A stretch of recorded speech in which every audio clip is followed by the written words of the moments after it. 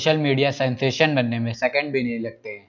Internet पर wing girl के नाम से मशहूर हुई प्रिया वारियर तो आपको याद ही हो। अब इंटरनेट की दुनिया को एक नया क्रश मिल गया। इस बार आईपीएल में आरसीबी टीम के लिए चीयर कर रही एक लड़की पर लोगों का दिल आ गया। यह मिस्ट्री गर्ल जैसे ही टीवी स्क्रीन पर आई, लोग उसके फैन हो गए। रॉयल चैलेंजर बेंगलुरु ने इस मैच में सनराइजर हैदराबाद पर जीत दर्ज की, लेकिन विराट कोहली से ज्यादा चर्चा इस लड़की की हो रही थी। कई लोगों ने इस लड़की को नेशनल क्रश घोषित कर दिया। रिपोर्ट के मुताबिक इस लड़की का नाम दीपिका घोष है और वह बॉलीवुड में स्टाइलिस्ट है। लोगों ने कैमरा पर्सन की भी तारीफ की, जिनकी नजर इस क्यूट गर्ल पर पड़ी। इसके साथ ही दीपिका क्रिकेट की बहुत बड़ी फैन भी है। वह आईपीएल के कई मैच देखने पहुंचती है। हैशटैग आरसीबी गर्ल के हैशटैग के साथ कई लोगों ने कई तरह के मीम्स भी शेयर किए हैं। वायरल होने के बाद लोगों ने दीपिका के सोशल मीडिया अकाउंट को खंगालना शुरू कर दिया। उनकी हर तस्वीर पर कमेंट्स की बहार आ गई। कई तस्वीरों में वह अपने दोस्तों के साथ मस्ती करते हुए नजर आ रहे। यहाँ तक कि लोगों ने उनके डिलीट की हुई पोस्ट के स्क्रीनशॉट तक रख लिए। जहाँ प्रिया प्रकाश के आंख मारने पर लोग फिदा हुए थे, वहीं दीपिका की स्माइल और क्यूटनेस भारी पड़ रही है। इंस्टाग्राम पर दीपिका के फॉलोअर्स रातों रात बढ़ गए हैं। वायरल होने से पहले उनके 5000 फॉलोअर्स थे, अब उनके 200K फॉलोअर्स हो गए। दीपिका ने मैच का एक वीडियो भी अपलोड किया है। इसे 4 लाख से ज्यादा लोग देख चुके हैं।